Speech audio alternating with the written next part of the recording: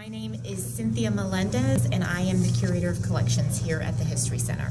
And can you tell us about the Warner Brothers exhibit that will be opening in just a couple days? Yes, this exhibit, The Art of Warner Brothers, will contain, or contains, I should say, about 160 drawings and cels, all across range of art created by the Warner Brothers Studios in the height of its popularity and the height of its business.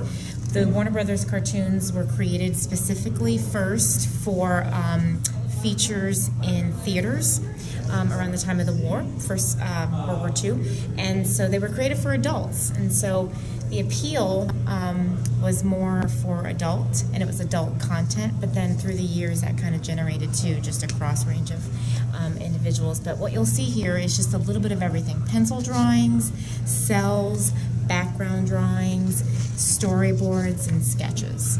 And what are a few of the most special pieces, or ones that maybe you enjoy the most? For me as curator, the pencil drawings are really the most interesting. The cels, in order to create cels, there's a lot of work that needs to be done and a lot of painting. You have to create a background and the foreground. But the pencil drawings really show the skill of the artist. You can really see erase marks.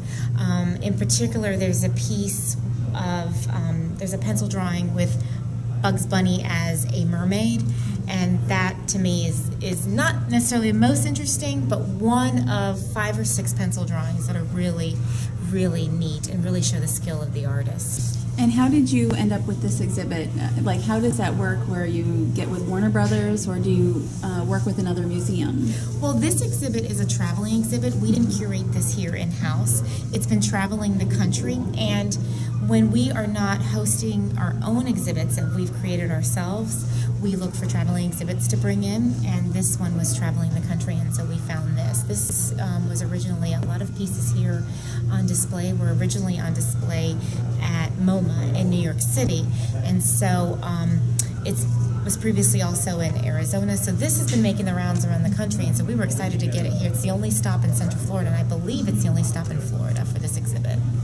Oh, a question about the characters. Will the characters be making an appearance? We do have some characters making an appearance. We have Sylvester, we have Tweety, and we have Bugs wandering in and out. So they will be seen occasionally at some of the events. Just the events, not if people are coming on a regular basis. They might bump into the characters. Yes, just at the events, just Gotcha. to kind of generate interest and get the kids